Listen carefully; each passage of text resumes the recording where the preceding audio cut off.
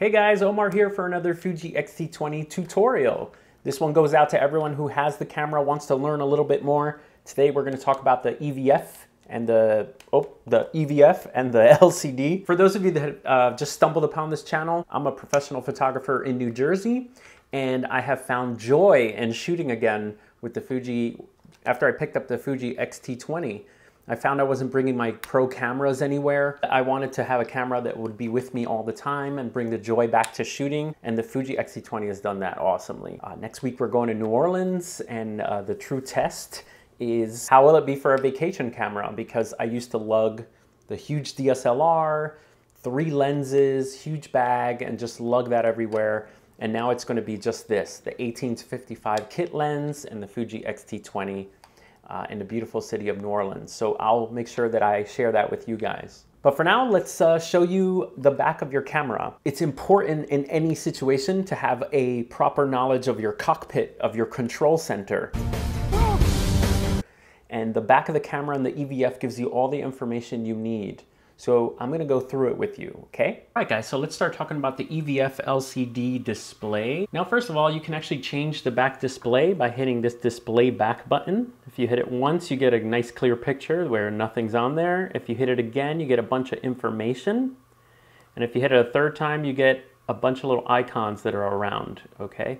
Now, one thing to note, if you're in this second view, if you look in the viewfinder and have this mode, you won't see this in the viewfinder. When you look in the viewfinder, you actually see the typical EVF view, so you can take a photograph. Now you can customize. If you don't see some of the things I see on this, just go to your menu and go to the wrench and say screen setup. And if you scroll all the way to the bottom, it says display custom settings. And then you can actually check what you want to see and what you don't want to see. Now, when you open up your Fuji manual, this is what you see that gives you information on what everything is. Now, when you get a new camera, you know, like this actually looks like this to your brain, doesn't it? You're like, oh, I gotta go through it. What do all these little symbols mean? Now, I love going through it. I love seeing what everything is and figuring it out, which is why I'm doing this video for you. But if you're someone that hates this craziness, I'm gonna simplify it, okay? We're gonna take all those numbers away. And what we're gonna do is we're actually gonna use Omar's view. And what I'm gonna do is I'm gonna go through the icons the way I use them. The ones I look at the most to the ones I look at the least. The first thing we'll look at is everything that's operational on the camera. Exposure, focus, camera behavior, video, and flash. Okay, so let's start with the first one. Operational.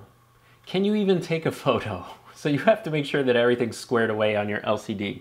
So the first thing is the battery life. And in the manual, it gives you an icon sort of translation on how much battery there is. If you have one little thing left, you only have 20% battery. Right now I have 3, so I'm good to go, 80% full, baby. All right, the icon at the top is your number of frames you have available. This is how many pictures you can take. Right now mine says 138. If you see 9999, that just means you have more photographs than 9999. So this is the capacity of your memory card. Next, your camera will not work if it's overheating. Make sure you check there's a little temperature warning that'll come on. Number 2, exposure. This is probably the thing I'm checking most, is what is my camera doing as far as exposure goes. So here's where to look. First is at the bottom of the LCD, you have all your vitals. The first one is your shutter speed. Now just note your shutter speed is written without the 1, the fraction. So this is 1 over 12,000. I love how Fuji puts their, like, you know, a super top shutter speed on there to show off. We have our aperture. We have our ISO. So that's the triangle. I also like how they show off with a super high ISO. They put big numbers there, which is great. So those 3 I'm always checking, and you can see those on the bottom of the camera. If they are in blue, like they are my LCD here, that means that I have them in a manual mode where I'm controlling them. If you see them in white at the bottom, that means that that is probably an auto mode for one of those. So right now I have them in a manual mode so I can change them myself. Awesome. The little meter on the side. So this little meter on the side over here tells you your exposure. If you notice, my needle is way low. if I start to change my exposure, it will come up. So I'm always looking at that needle to see what my exposure is. But what's great about having an electronic viewfinder is there's a preview of the exposure anyway, so you know if the picture's too bright or if it's too dark. But this little exposure compensation shows you your proper exposure or where you are, okay?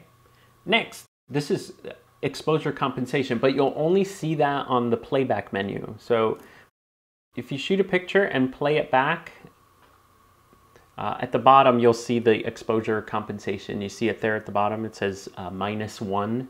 So you'll only see that on your playback of photographs, not if you're doing exposure compensation on the fly. If you're doing exposure compensation on the fly, you'll actually just see the needle up and down.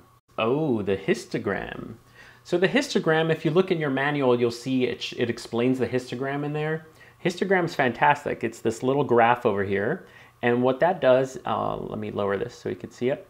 It tells you if your image is underexposed. So right now, the histogram is showing that it's too dark in here. If you start to brighten up, your histogram will move, which is cool.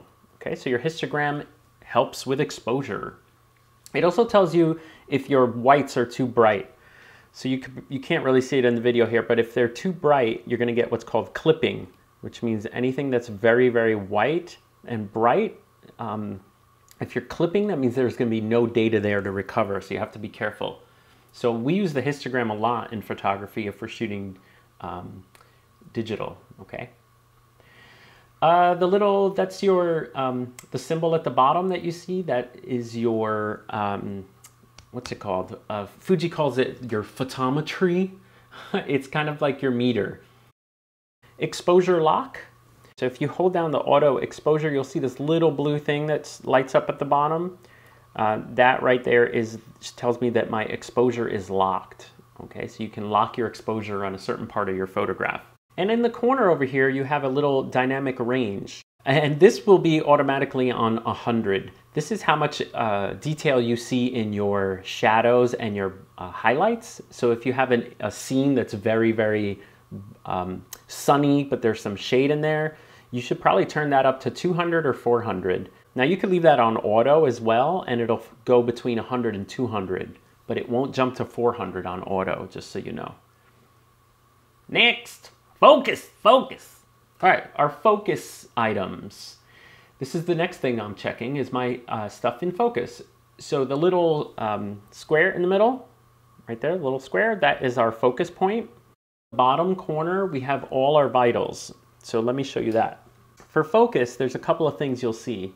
So the first one is, what focus mode are you in? So the little dial in front of your camera, if you switch it around, you'll see that that changes here. See that very small? If I switch it again, you'll see that it switches to manual right there. That's manual focus, autofocus continuous, autofocus single shot. The next thing is you'll see a little flashing white dot if you're not in focus. Okay, so that if you are in focus, it'll turn green. If you are in continuous focus, you will see a parentheses or brackets around the focus area. When it turns green, that means it has locked focus on something. Okay? That also brings us to that AFL button. AFL means that it has locked focus on something. If you can't focus, which, like, by the way, if I try to focus right now, if I try to focus, I get a little red warning. That's an autofocus warning on the back of your screen. Autofocus and manual focus. This is my favorite thing if you're in single shot mode. So if you notice over here in the corner, it says AFMF. This just means if I half hold the shutter and I turn my lens, it will give me an automatic zoom on where I'm trying to focus. I have another video where I tell you how to turn that on, my manual focus video. Next up, we have at the top. So if you notice at the top, there's two. The first one is zoom to focus. So if I push the rear control dial, I'll see that little symbol come up. That means you are zoomed in. That's not what your picture is going to be. The other one is a depth of field preview. Now I actually assigned one of my buttons to be the depth of field preview, and I tried it. I don't really see a reason to have a depth of view preview, because you can actually have depth of view preview right in here. So I'm not sure why that's there. Maybe it's for special types of lenses, but that symbol is up there.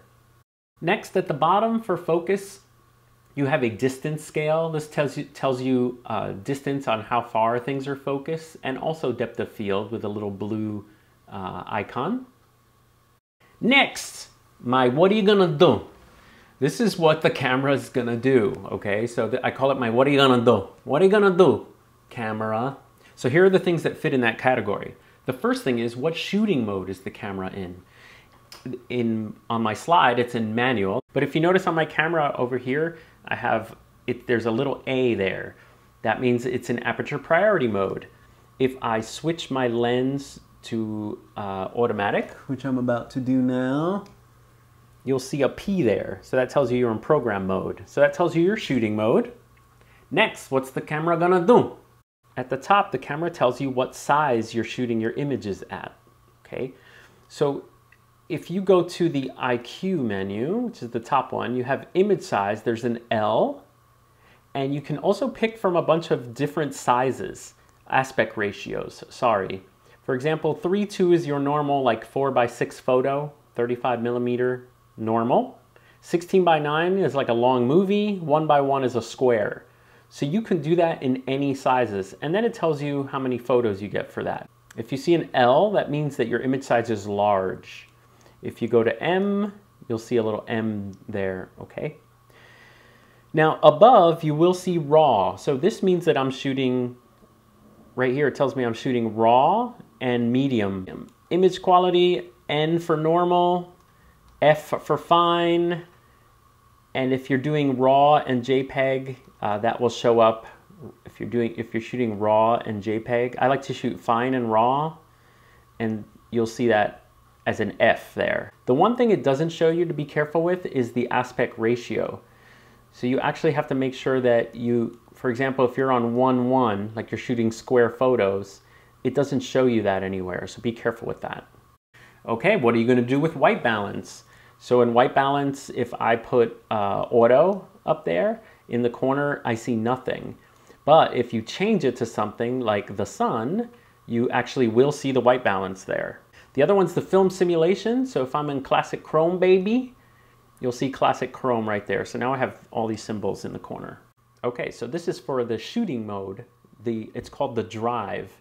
So the drive is this dial at the upper left. Right now it's on the S, which is the single. You won't see anything, but if I switch it to continuous low, you'll see a little symbol there in the corner.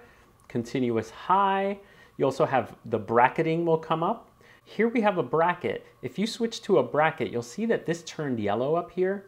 Now there's a reason for that. This is a film bracket which will shoot 3 JPEGs. So it turns this yellow so that warns you that you're not going to get RAW for the most part.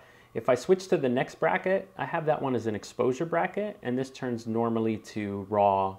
So be careful, it will turn yellow to let you know that it's going to be JPEG. Next, what are you going to do, camera? What are you going to do? One is your screen locked. If you hold down your menu button for a while, it will actually lock your camera there, okay? And you'll see the little lock symbol in the corner. So if you try to switch anything, it will be locked. So you have to hold it down again to unlock it. Okay, that little warning right there that's turned on, that means that your sound is, for flash and sound, is set to off. So all you need to do is go to your user settings and scroll down to sound and flash, and you can turn that on. Another one is, what kind of shutter are you using? You won't see anything if you have an electronic shutter on. So if you go to your camera and you ask for shutter type, if you put electronic shutter, it wants to tell you electronic shutter ES there. Timer, you have a timer. If you set a timer for 10 seconds, you'll see that there. Next, video. Let's switch this to video mode. If you go to video mode, all of a sudden you'll see at the top a couple of things. The first thing is the quality of your video. What is the quality of your video? You can change that if you go to the camera, and here you can just pick from a bunch of them. If you pick something, you'll see it at the top. The other thing is it tells you a time of how much recording time you have left. So I can record for 29 minutes and 44 seconds in that mode.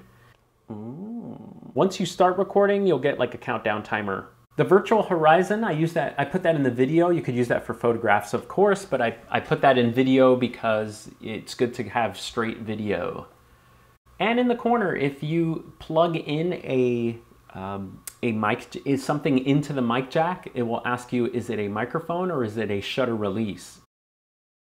And last but not least, flash. I don't use a lot of flash so far on the camera, but here are a couple of things that you should look for. Number one is, do you have TTL lock? TTL is your flash, like an auto exposure for your flash. The camera thinks about how much flash it's going to produce.